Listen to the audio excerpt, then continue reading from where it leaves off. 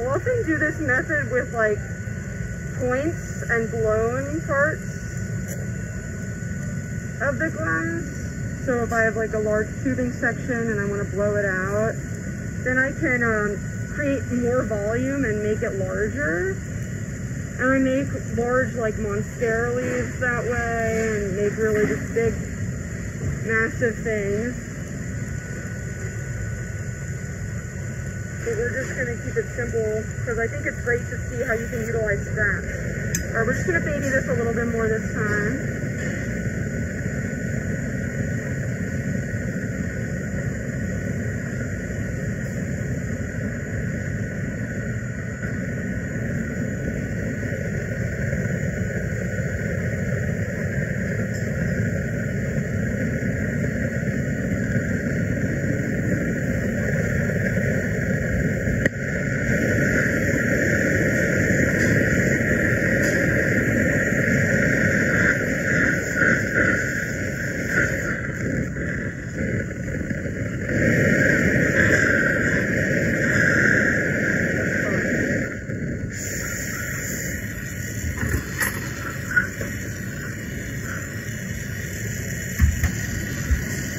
Now we're going to heat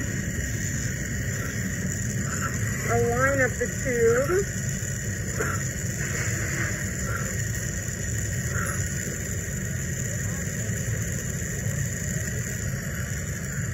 And cut it. So I'm just visualizing where I'm going to cut it and create a line of heat with the glass there.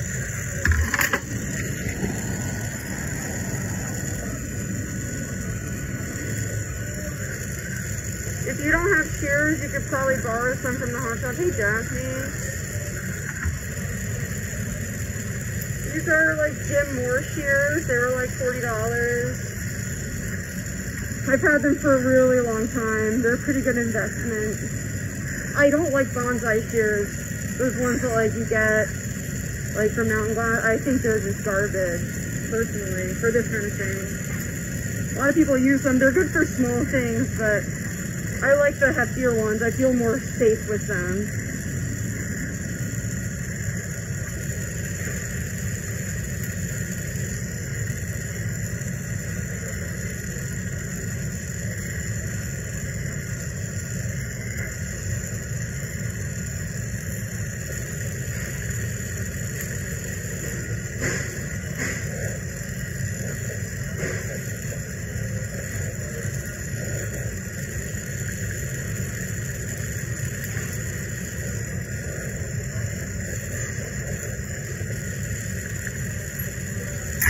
So we cut all the way up, and now we're going to open it up.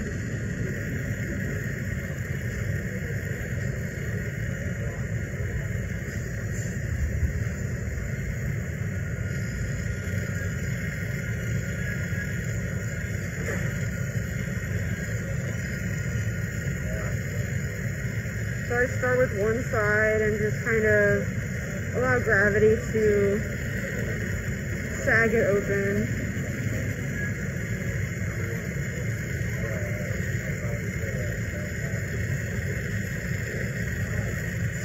What'd you say?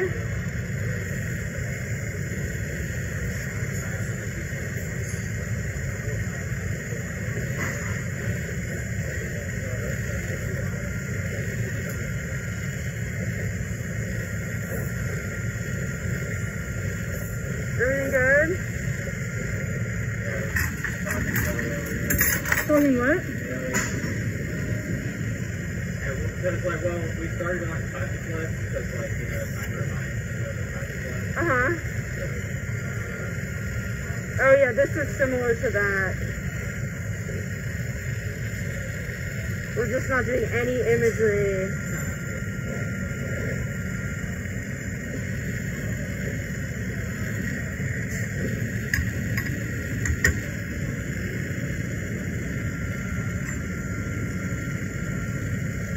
I really like this though, because you can get such fluidity in the glass, and as it starts to open up, it does some really, I think, beautiful sculptural things.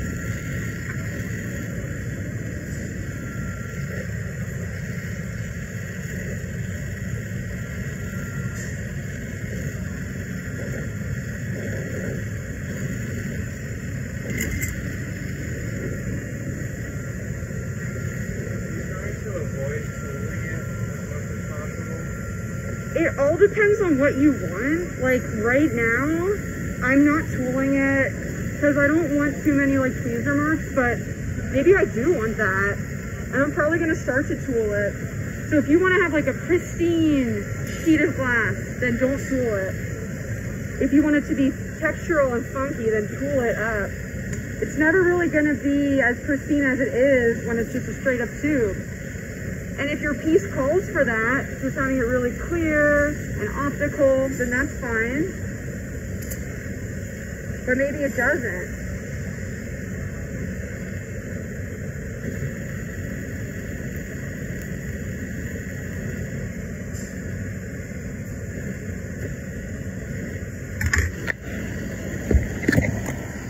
Do not overheat. Like not giving me a message yet.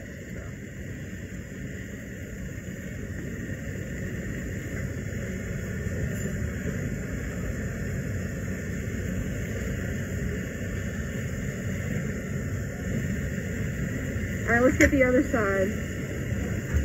When I make like monstera leaves, I try not to tool them unless it's the leaf lines. So I'll draw like I'll draw lines in for the leaf pattern with like a 3mm rod, and then leave the rest until I pop a hole.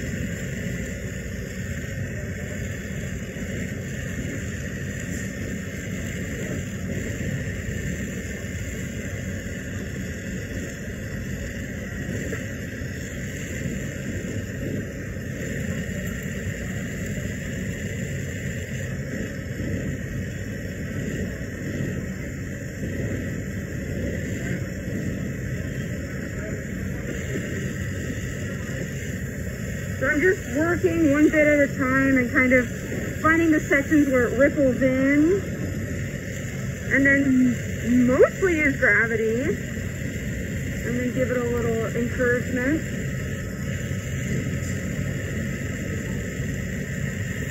I'm going to flip axis here, or I'm going to flip handle side. It's hot.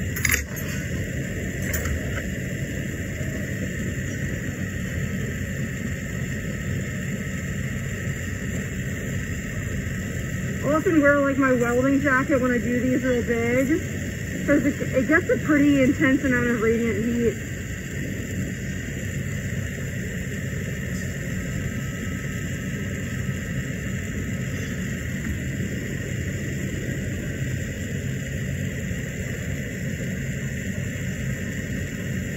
Now if I were like to bench spool this and then reheat it, it would be like super sketchy, because the tube has like a much stronger stress memory than like a straight up rod. It's more finicky. So just something to be a little sensitive about is don't be afraid to flame anneal or garage your work.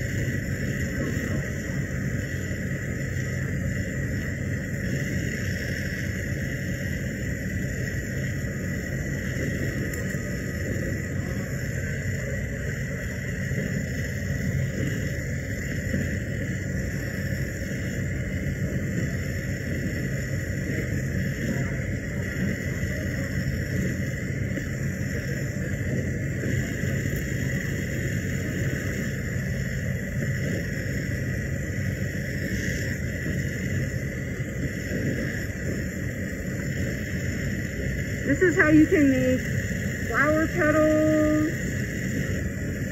like wings of large winged creatures, etc., etc. You can get some very beautiful sensitive forms, like really gorgeous sensitive flower petals that are like really fluid and delicate, and can achieve a much more naturalistic, realistic look than if you were to just do the method where you squish a flat blob.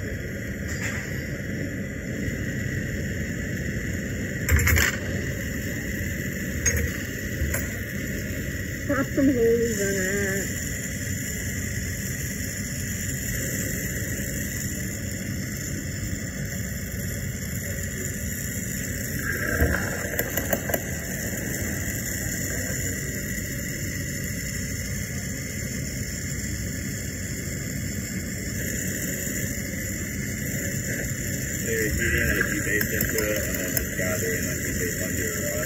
Yeah, I get a real small, sharp section, then I get like a 4 or 3 mil, poke in and kind of go in and out a couple times to puncture the membrane. So it's kind of like a gathering, or sometimes like a poking, punching, feeling. I'm doing this to create some sort of interest in the design. Then I'll pull it out and make it a little more delicate.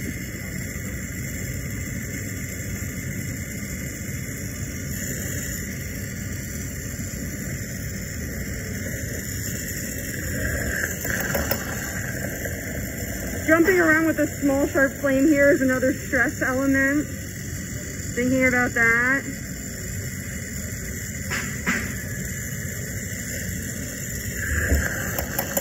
So this is like pretty thick. This is still the original thickness of the tube. So this will make a nice element if I wanted to make a whole bunch and attach them together. I'm going to do a little bit more shaping in here.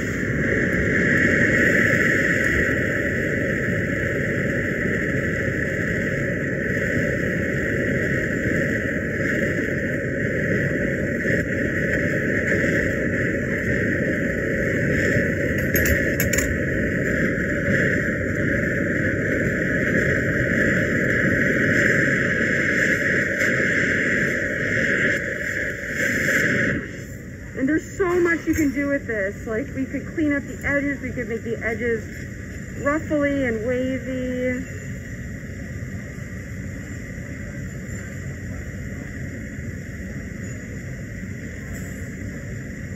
I'm going to do one of my favorite personal techniques, which is this idea of heating, building up a heat base, creating a fluid section, and then pulling.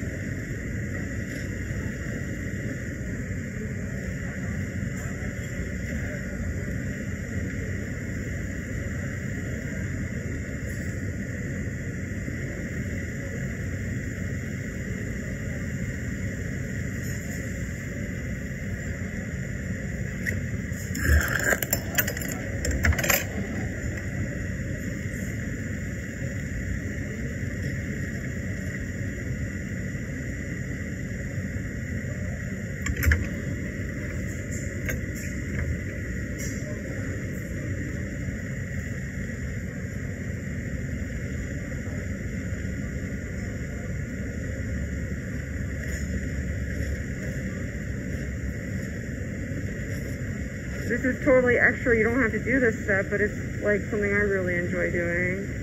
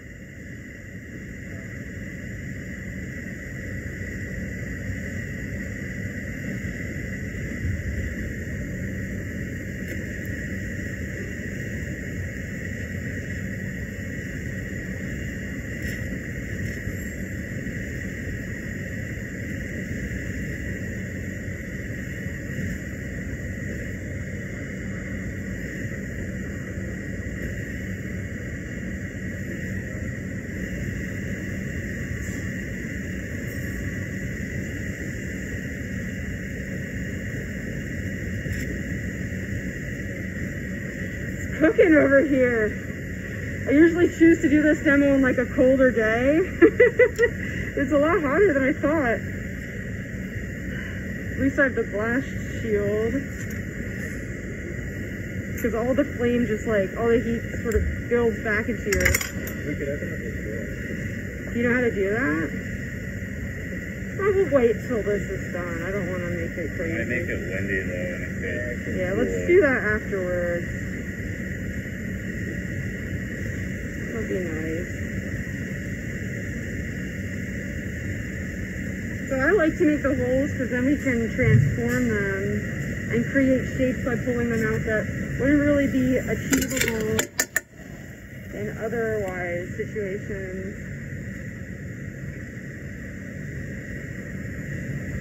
Or you can like get your reamer and ruffle all the edges to make like a fabric look. If you're making like a skeleton form for something, like sort of the outline base form, like you're making like a table and you want to make like a tablecloth, there's a way you can do that. You just don't shape it quite as much as I do, but you can really achieve some cool stuff here.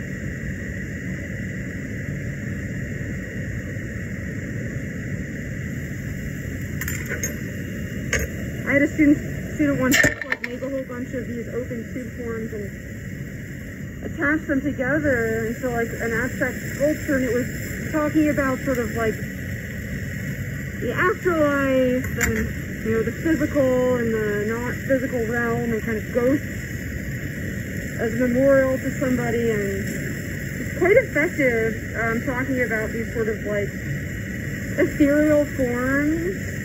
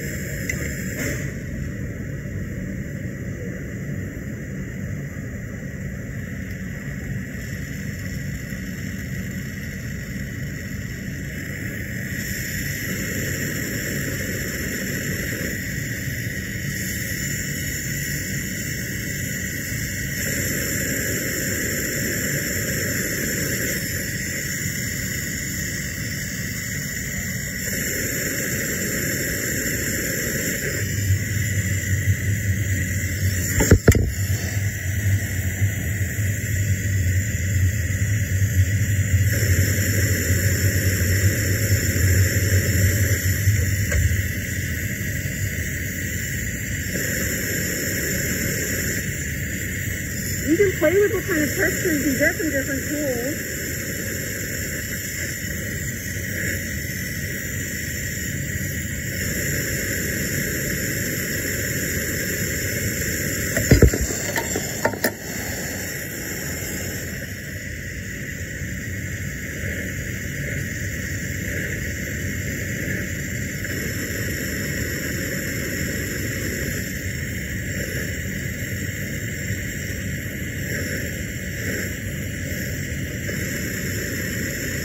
My basic knife out here right now, but sometimes you can like get your Griffin glass tools and do some funky stuff with that. Even a reamer. Every tool makes a different shape, makes a different mark.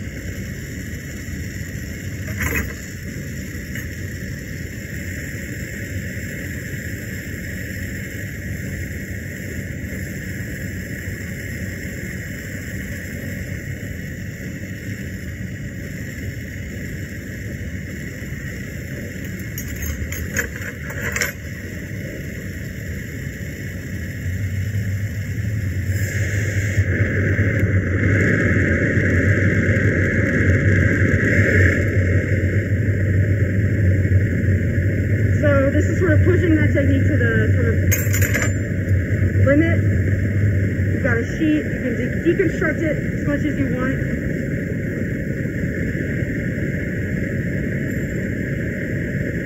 But I think it's a really cool technique and it's not utilized that often sculpturally. So I wanted to show you guys. Anyone have any questions? Jessica, can you put that in the kiln for me, please? So when I'm making sculptural parts out of that technique, I will do a lot of garaging, like, Josh. When you first put the first attachment on the tube, why'd you do that angle? Great question, because that's just more ergonomic for my cutting. If it's straight, I have to be like, So yeah, slight angle, like that. It's just easier. You can also use a thin rod, like a 3 or 4 millimeter rod, and wind the glass away, build the heat base, and wind it away in the same way. I always do that whenever I'm working with like a hollow blown bubble. Anytime you cut into glass, it's going to leave stress. So if it's a massive piece, it's like a little bit less stressful. You'll get the stress out as soon as you go back with the torch and heat and keep heating it. Just something to think about. It also adds the